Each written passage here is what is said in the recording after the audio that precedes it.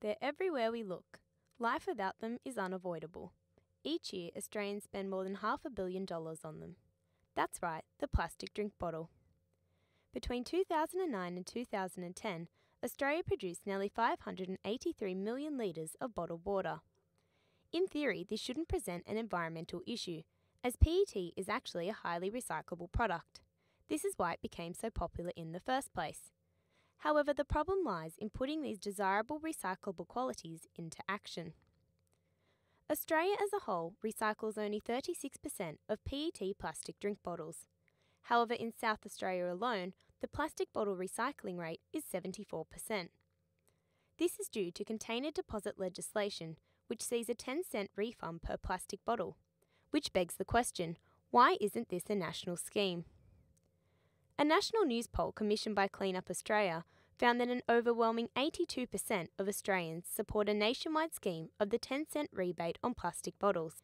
In 2010, over 373 million plastic bottles ended up as landfill, and this number is sure to increase as plastic bottle production continues to rise. The production and delivery of 1 litre of bottled water emits hundreds of times more greenhouse gases than 1 litre of tap water. Australia's annual use of bottled water generates more than 60,000 tonnes of greenhouse gas emissions, the same amount as 13,000 cars over the course of a year. Plastic bottles are made of a material known as PET, polyethylene terephthalate, a substance derived from crude oil. The production processes and final product are poor in terms of biodegradability. However, there has been much research into greener alternatives and new prototypes are gradually being introduced into the market.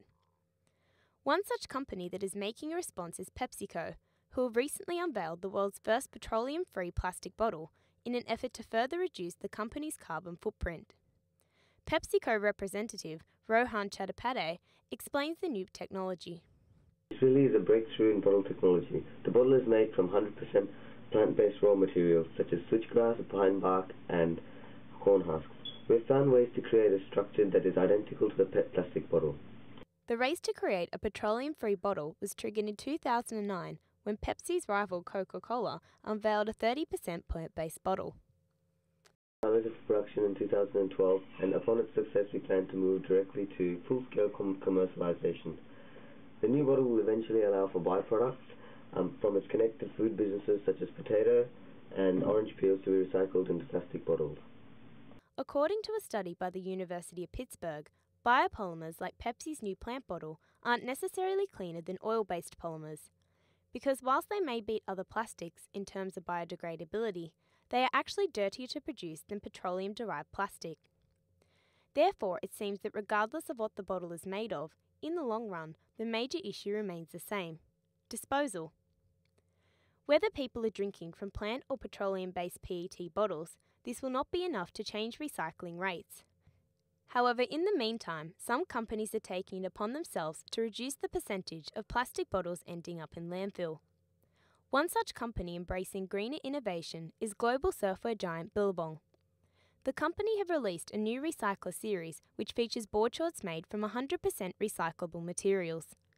The board shorts are manufactured out of a material called Eco Supreme Suede, which is an environmentally friendly material made from recycled textiles and 10 recycled plastic PET bottles.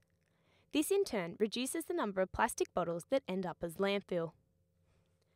29-year-old surfer Corey Anderson from Cronulla supports the movement to a greener solution. I like the Billabong Recycler series because each pair of shorts are made from 10 recyclable plastic bottles, and I like to think that I'm contributing to reducing landfill. To date, Billabong have saved over 14 million plastic bottles, and this innovation is the first step towards creating a company that sells 100% recycled clothing. Hopefully this effort by Billabong will encourage other companies to invest in sustainable products. However, it cannot be ignored that these figures only represent a small portion of the overall environmental impact, and there are many organisations left to deal with the clean-up efforts. Ocean Watch Australia is a non-for-profit environmental company that works to enhance healthy oceans to ensure a sustainable seafood industry in Australia. Andy Myers is the project officer for New South Wales and explains some of the work Ocean Watch conducts. Ocean Watch Australia is a not-for-profit organisation that works to advance sustainability in the Australian seafood industry. One big issue in the Australian seafood industry is marine debris, in particularly things like plastics. Last a very long time in the environment and are very detrimental to a lot of marine life. Whilst the news that PepsiCo is researching alternatives to the PET problem reveals that the company is making an effort to be green, Andy remains sceptical as to whether it will make a huge difference.